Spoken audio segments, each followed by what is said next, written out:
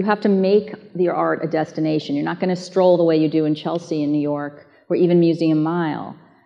People have to really intentionally seek you out. How much of a hurdle is that for you guys? Foot traffic is a little different. Foot traffic up the hill. You're a goat. We have more deer arriving at the Getty by foot than we do people. So you have to make a concerted decision that you're going to the Getty and the parking and all those things that everyone's aware of as minor hurdles to getting there. But we can't keep people away. We have nearly 1.9 million visitors a year now, and it just keeps going up. Are you worried at all about people coming?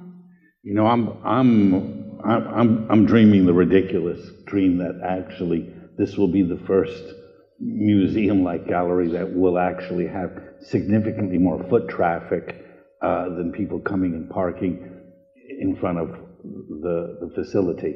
We have an image, I think, of your building that we can show of Paul's. Is it a construction site or just it's the mill? It's so you're looking in the foreground. Is the 1892 sort of bank building, and you can see the little red trolley cars that I love it.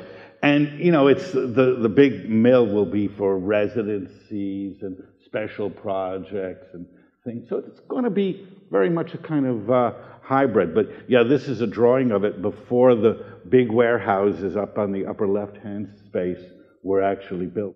Just what is unique about California, Southern California, in terms of how it influences the art you show, the art you make, the way you do what you do?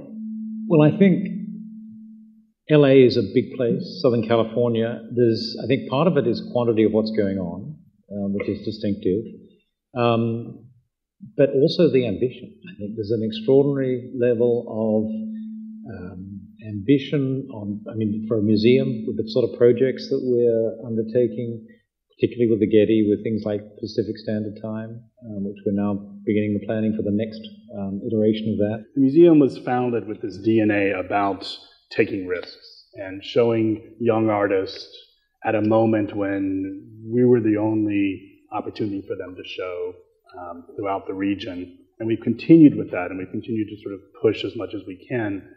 You make sculptures, Samara, and it's quite elaborate. Let's show an image of her work. She has a show at PS1 in New York right now, PS1 MoMA. She has had work at the Hammer. Talk about the kind of things you're creating, and how is there the space for this, and how can even people collect it, and is that something you worry about? I just think about how to make something that I want to see, and it's really hard.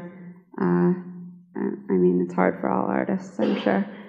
But yeah, I guess I see the things as being really large poems with small poems inside of them, and then smaller and smaller and smaller. So there's tons of detail, and yet the piece is really large scale for me.